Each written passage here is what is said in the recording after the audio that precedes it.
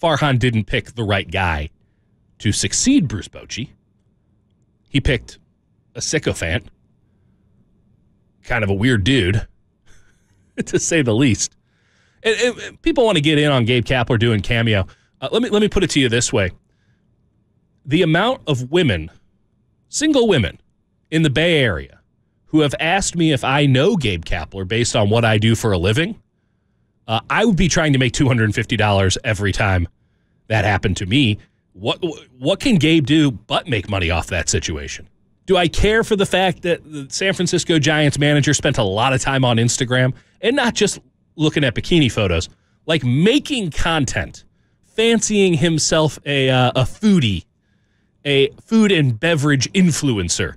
Do I care for the fact that that's something that he did in his spare time? Not really. Not really. I don't know too many elite coaches, elite leaders who spend a lot of time talking about themselves on social media. I don't know a lot of me-first leaders. And that's what Gabe was. Handsome fella.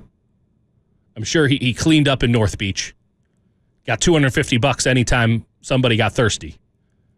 And you know what? Some of those food videos, pretty good. Pretty good. He had some good burger recommendations. You know? He taught me how to do a really nice egg one time during spring training.